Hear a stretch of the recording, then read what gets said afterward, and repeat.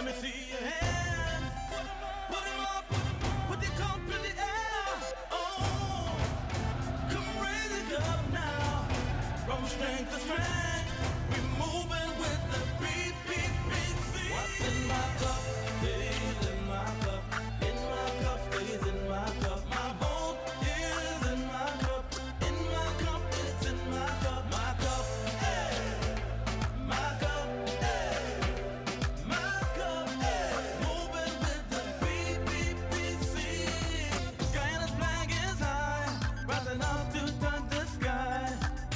Guyanese moving together. Guyanese stronger than ever. My cup is a symbol of freedom for every color, class, and creed. A sign of hope for you and me. Together with the PPPC. Basically, this morning, what I want to do is to, first of all, announce that we will be launching our 2011 manifesto tomorrow evening, as well as on Sunday at the rally at the Lusignan Tarmac. The manifesto, as you know, is a very important document. For us, we view our manifesto as a contract with the people for the next 5 years. And if you would have looked at our 2006 manifesto and have done a report card, you would have seen that with the PPP Civic, we take the issue of our manifesto and sticking to the commitments we made therein very, very seriously. We're also very proud of the fact that the 2006 manifesto we've been able to exceed. And in fact, when we did the analysis, we found that there were a number of initiatives that exceeded what we had promised in that manifesto. In all areas of our national economy and in development, I must say, if we look at our 2006 manifesto, and if you look at the progress we've made over the years, 5 years of successive growth, improvements in general well-being and living conditions of our people, expansion of our freedoms, our rights in Guyana, you'd have seen the tremendous achievements we've had. And certainly in the 2011 manifesto, one can look forward to a very profound, practical, and as well as forward-looking program for the development, modernization, and transformation of Guyana. So I want to invite you to be part of that event, although it's a fundraiser. Also, it's a gala dinner we have at the Princess Hotel. But members of the media, we will be facilitating your participation should you be interested. And then also at the rally at the Lusignan Tarmac there too, there will be another segment of the launching of that manifesto. Also regarding the rally on Sunday, preparations are moving ahead, notwithstanding the inclement weather. And I want to assure members of the public, particularly the people who live on the East Coast, that we have and will make arrangements in light of the weather conditions, because hundreds of calls have come in already and been asking what about the weather. So rain or no rain, we will be having the rally, and we will also be putting facilities there in place for that East Coast rally, which is considered one of our many important rallies or bringing people together. There are a few surprises that we have, and because they're surprises, I will not be disclosing today, so don't ask me. In terms of some appearance and presentations, as well as persons who will be joining the PPP Civic platform and to be part of the PPP Civic team as we head to the November 28th elections. The third and final point that I want to raise, and this is where I will bring in the issue of Mr. Bino, is that we have noted unwarranted and even at times vulgar attacks on persons who in some point or the other would have been associated with the opposition parties and have decided that they want to be part of the PPP Civic winning team, that they have been singled out for the most horrific attack and assault. And again, we want to condemn this.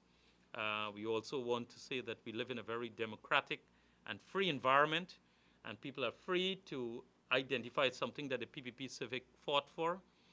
Since when the PPP was one of the founding principles of the People's Progressive Party when we were established, and it's something that we hold very dearly. The right of every single Guyanese to be associated with a political party of his or her choice. And that right is a sacred one and must be defended. And I want to call on all civil society to reject those who try to single out, threaten, go on the platform, go in the media, and make the most horrific, racist, vulgar comments that we've seen.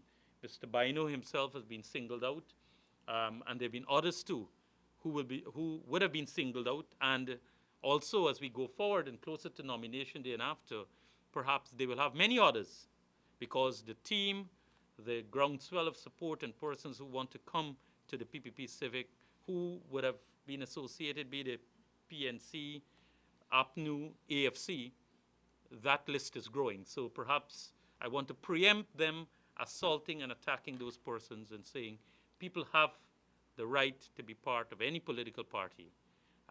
We may differ on political views and perspectives, and if you raise issues, yes, you have the right to counter those issues, but not to go after people's family, calling home to people and making threatening phone calls, saying on platform and describing in the most derogatory terms what those individuals are. And on that note, I'll ask Mr. Baino, who has joined us from Linden, to offer a few comments on that, because he has been one of those who's been recently singled out, as I said, among others, and the others will have also their say in this regard. Philip.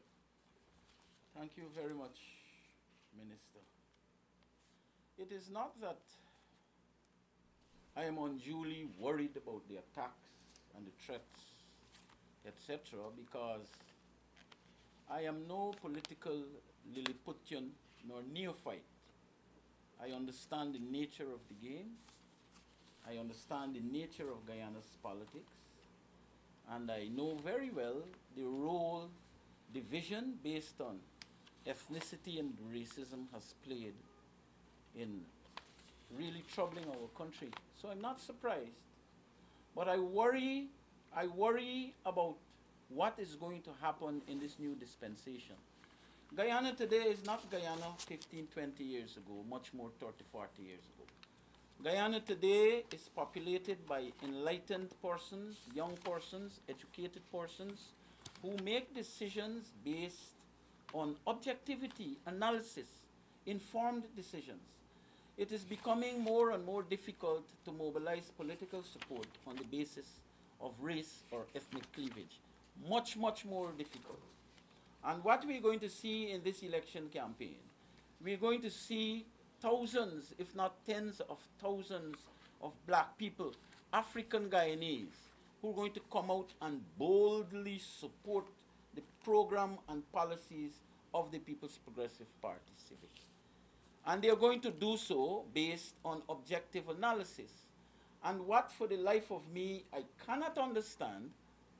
I was in Linden when APNU had the rally on Saturday, and I heard the attacks, some of it targeted at me, some of it targeted at other black people. I heard the attacks, and I wonder why this should come from APNU. Because the APNU's arrangement of today, in fact, is a, they say I jump ship, and others jump ship. Well, the entire APNU arrangement of today is a ship jumpers arrangement. It's an arrangement where people from parties that were attacked by the PNC brutally in the past, some little, humble, simple one-man parties, like my good friend Bacchus from Linden, who were attacked in the past, these guys are now with APNU. And so when you check them, Rupert Rupnarayan from the WPA, I know that the WPA was specifically targeted by the PNC, specifically targeted. And to see these guys subscribing to attacks of people who in fact join other political parties freely of their own volition, I can't understand it. And these guys have no moral ground, they have no moral standing, and it is not something that they should do. Because, like I said, the entire APNU arrangement is an arrangement where former enemies come together and they create this amorphous thing called APNU, and they are going to use it to fight their campaign. Questions, clarifications? Avoid mostly capital news. You spoke about respect for persons following whichever party. There is a concern by some persons that the government and government officials have been writing the employers of persons who are outspoken against government, who are outspoken against the PPP civic, writing their employers, making complaints about their statements on Facebook, their statements on BlackBerry and whatever other social media, including the Minister of Sport writing a regional organization about an employee there and other employees in New York. How does government weigh this? And could you confirm those reports? Well, first of all, I cannot confirm what does not exist. Are you saying the Minister of Sport You ask me whether the government has been writing employees or employers here and abroad, whether or not, because what people have been posting on Facebook. And I'm telling you that that is not the case. As I said, it is a sacred right that we guard. People can express themselves, and also people must not be annoyed, including members of the media, when there are rebuttal to statements or positions taken. It's part of a democratic and enlightened way of, and a culture too, of discourse, to have agreements. And we must, at the end of the day, if we don't agree, we must agree to disagree in a very civil and a very constructive way.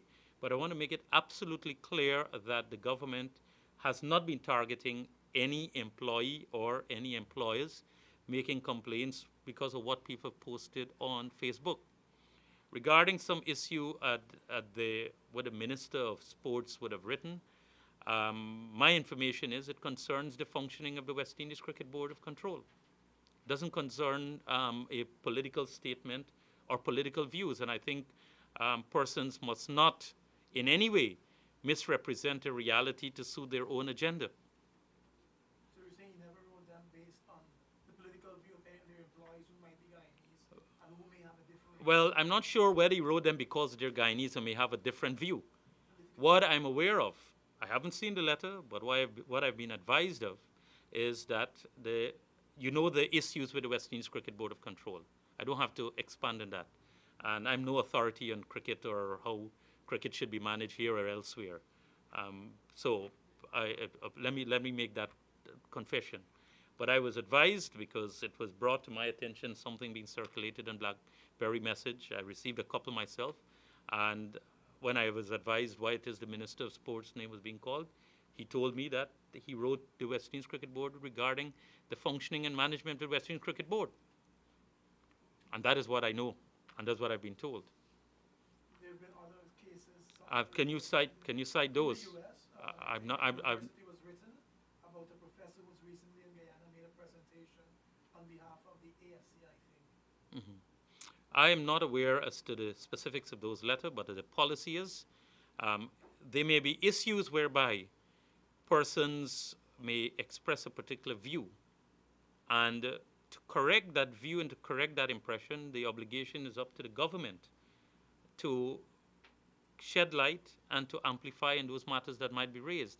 That in no way cannot be construed as targeting or trying to in any way prevent people from expressing their views. But you would know, if you have a certain view and you're on Facebook all day, and someone would have, and you would, I'm quite sure you would respect if someone says, I don't agree with you. These are the facts.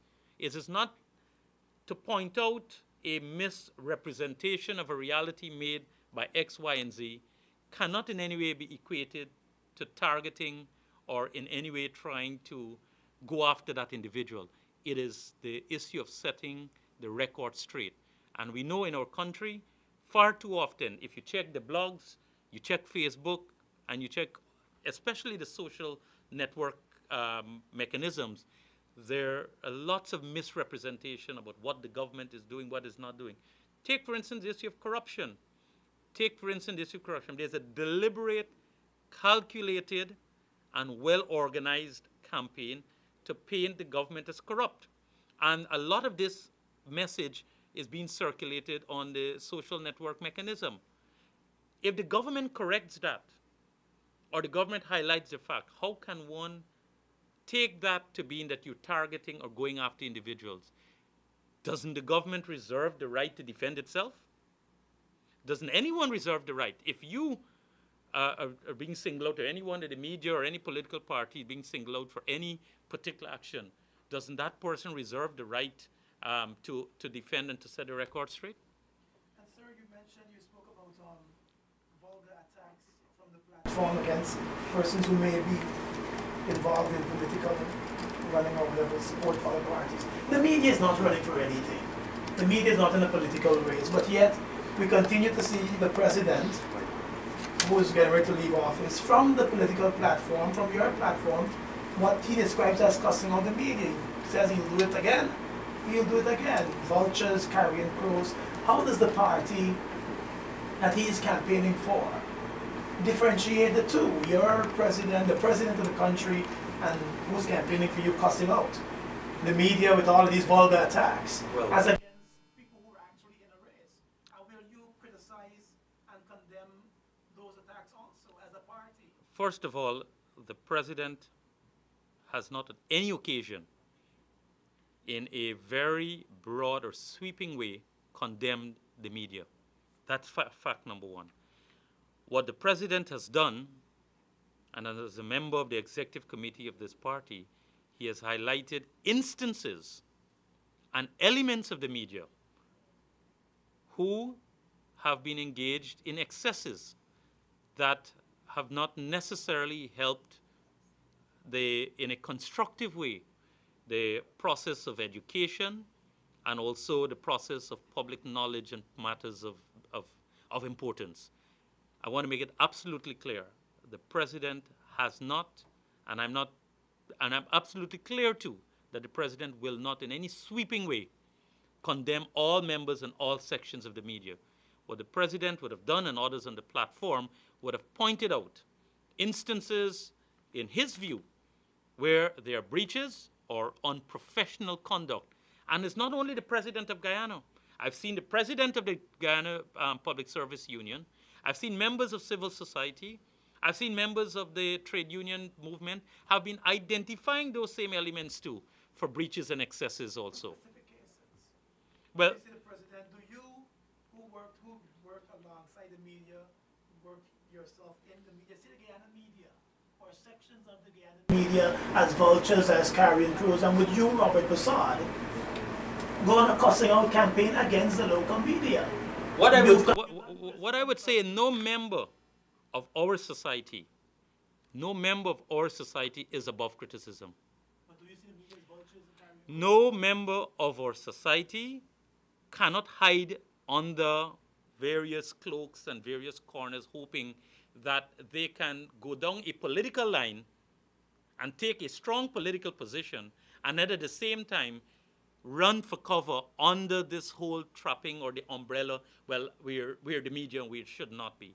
Or if they belong to some other organization, take a political line and then the next day decide, well, I should not be free, I should not be accused of any political bias or, as it were, be mentioned in any political discourse. No one in our society. And that is something that we cherish. This is what the PPP Civic has brought to this country. An aura of freedom, democracy. The president is criticized every single day and is more, and in many regards, is disrespected by members of the media, the way in which they report him. And also, if you look at the same social... Is it okay for him to cuss back? I'm making the point, comrade, or Mr. Mosley, that no one is above... Thanks for the correction. Yes. No one is above criticism. No one. If you err, if you engage in activity, and if you join the political fray, expect that your name and expect that you will be part of the discussion. It's a very simple saying. If the kitchen... No one, you must let, after this press conference, you must talk to Mr. Bino, because the things that they told him, I've asked him not to repeat at this press conference. You must find out what they did and what they said that they will do to him. And then you will know and equate that with the president making a commentary in his view as to the conduct of the media. Next You issue. agree with that, then his commentary in his view, you agree with what he I agree with the president having the opportunity to pinpoint where there's a breakdown in ethics and on professional conduct on some elements of the media. including his description? That- GCOM has described the attacks as Well, confounded I nonsense. don't work with GCOM. But how would you respond to GCOM I've, saying it's confounded nonsense? The attacks Gordon, on the I've given you my answer. I've given you my answer, and you've heard it loud and clear. I repeated it at least 4 times. No, but you did not answer the specific No, question. that is my answer to your question. With the party. That's my answer. That's our answer to your question. You cannot determine what my answer will be. And sir, on another issue, Sure. GINA staff. Uh-huh. Some of them have been working outside of GINA. I think 2 are now working with Impressions. Are they on paid leave or are they on a special arrangement? Could you explain that? 2 They GINA have- employees working with There, private agencies. anyone who's working with the campaign has resigned. Every single one. So they have resigned from GINA. And Working with the camp. the young men behind this grey wall have resigned. I don't know which young man behind some green wall. Y'all have a man at the back there? I don't know. I don't know if they're hiding a man at the back there or a boy or something. Yeah. People are here. I'm sure all of you are not part of the campaign staff, so they might be here for that some reason. Yes. Has the party spoken to Mr. Moses Nagamutu since the AFC's announcement? Mr. Nagamutu has been written to by the General Secretary of our party, seeking clarification based on what was reported in the media. There has been a subsequent telephone conversation, and up to the time of this briefing, the General Secretary and our presidential candidate has advised me that he has not received any formal notification from Mr. Nagamutu of his withdrawal or his intention to leave the People's Progressive Party. At this 5 to 12 today. No formal, but informal? Well, I was not privy to the conversation, and neither did I seek to get much details of those conversations. But I think you would prefer me to deal with things that are very formal and official at this level. How do you feel about the public pronouncements by Mr. Nagamutu? As well as the AFC? How do you feel? Well, Mr. Nagamutu is a very colorful character and someone whom I have a lot of respect for. But Mr. Nagamutu, at the end of the day, is entitled to his views and whatever position he takes. We wish him very well in his future endeavors. For us, it is just another media distraction, and the work goes on. You think you can appeal to good sense of will for him to stay on? Put it this way. We value every single member of this party, and we treat them very in an equal and respect their views and their positions. So every single member of the party is very important. So whether it be Mr. Nagamutu or Mr. Jones or Mr. Smith, we value the membership of our party. Can his signal or can his signals impact on the party's chances in the election? Absolutely not. Why not? We've been around since 1950. We've contested successive elections, and different things happen at different elections. And you know the results. And if you wait another 5 weeks, you will see the results again. Pronouncements. Could you respond to some specific pronouncements he made, such as being bulldozed out of the leadership of the party? The Jaganites in the party are sorely disappointed with the direction in which the party is being led. The dominant clique that is controlling the party. I think that is a direct attack on the General Secretary of our party. It's a direct attack. If you say what is correct, because I'm going according to media reports, so I'm qualifying my statement. If whatever you say is an accurate account of what Mr. Nagamutu has said, I think it is an affront to the leadership of the 35 members who sit in the Central Committee of our party, of which Mr. Nagamutu is a member. But at the end of the day, Mr. Nagamutu is entitled to his view, and we will respect his view. And then once those are made formally, they will be responded to appropriately by the leadership of our party. To Mr. Nagmut, is it for a meeting? I hear some meeting happening on Sunday. Have you called him in to discuss the issues? There is no meeting, to best of my knowledge, on Sunday. It's a meeting seeking clarification on what was reporting in the media. No, I did. The meeting, the letter is not about a meeting. The letter is about seeking clarification. So you could do that whichever way you choose. Yeah, well, Could this be a precursor to disciplinary action? I am in no position to discuss matters of disciplinary matters, about the conduct or lack thereof of any member and what action will be taken. The presidential debates, the party has indicated that it will not be a part of the debate that is being organized by some civil society groups and the Rundai, and announcing that it said the party was not giving adequate time, adequate notice, and that the candidates and so might be busy around the campaign season. But in that same statement, or a statement that Mr. Ramotar put out, he said that he's agreed to a University of Guyana debate, but only time and format need to be worked out.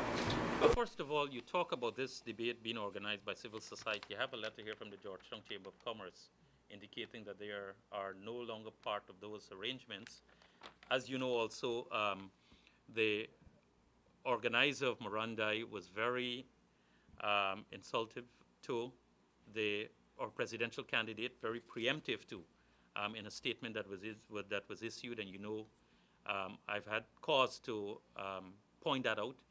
I must say, since that I've received an apology from that individual and the organization, recognizing that they would have erred in this regard, and I will make it absolutely clear that we will not tolerate any disrespect for a presidential candidate. So that's the reason you pulled out of the debate? Let me answer. My answer is unfolding. Don't get too excited. And then also, we recognize that we have a very hectic schedule. Our presidential candidate, we are contesting in all 10 regions, and we intend to service via our campaign equally all 10 regions. We're not a coastal party or a village party or a regionalized party, as some of the others are. We want to be seen, heard, and felt in every single community of this country. And every single community wants to see our presidential candidate. And for us, that is more valuable, going directly to the people of Guyana and discussing and engaging and explaining and being accountable to them than to some selected few in this regard. We put greater currency on that. Having said that, we're always willing to debate, and I've just been informed that format and another grouping has been suggesting a debate on national television involving some of the three leading candidates. And so we will be very much open to that, as well as to the University of Guyana, once time and the arrangements are convenient. But we will not sacrifice our interaction, our discourse with the people of Guyana to allow some organization which would have received money to spend those money in any way. Who makes up this new group that's organizing this debate? I'm awaiting formal information on that. But don't you see a nationally televised debate as interacting with the people who may not have candidates? If you would listen to me, I said this format that I've just heard about a new initiative to have a nationally televised debate seems to be attractive. The Moroni thing was the same thing. Well, I'm not sure. I'm not sure about the details of that. And how do you agree to a debate with the University of Guyana, but still say the time and format has to be worked out when you're so concerned about? Well, we are waiting. We are waiting on the proposed timing from the University of Guyana. So what is the problem really? Is the problem with Marundai and who's running Marundai and disrespect from Marundai and that you don't want to take part in a debate hosted under the Marundai umbrella? The position is that the PPP civic presidential candidate is open and willing to debate once the arrangements are convenient and it does not in any way affect our campaign or take away from the work we're doing village by village, community by community, municipality by municipality, region by region. Mr. Person, on this 2011 campaign trail, we have not been seeing a lot of the older faces, so to speak, the Coleman Chans, the platform, the Lavalin, the China Balls, well, put aside Mr. Nakamoto, some of the older faces that we're accustomed to see, including Mr. What's I guess you have not been attending some of our public meetings because some of the names you've called have been on our platform, yes. And they have been speaking. And also, as I say, we are only rally number 4 this Sunday. We only at rally number 4. We head to Bartica. When we finish at Bartica, we're down to Lethem. Then we're at Mabaruma. Then we're at Maruka. Then we're also in Regina. Then we're down at Stortville. We have Bath. And then we have a big celebration of unity and development again. We are looking at possible venues. So some of the faces that or the names you've called, they have been on the platform already. and there will be again. Well, the campaign, for me, we have 5 weeks more. A few surprises that you talked about, Mr. Hassan. There's new people coming into the party, crossovers. What are they? A surprise is a surprise if it remains unknown. Yeah, but telling us the surprises over there is breaking the surprise.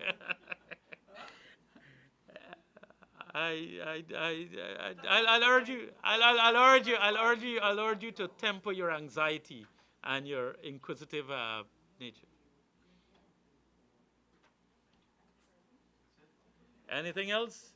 Thank you very much.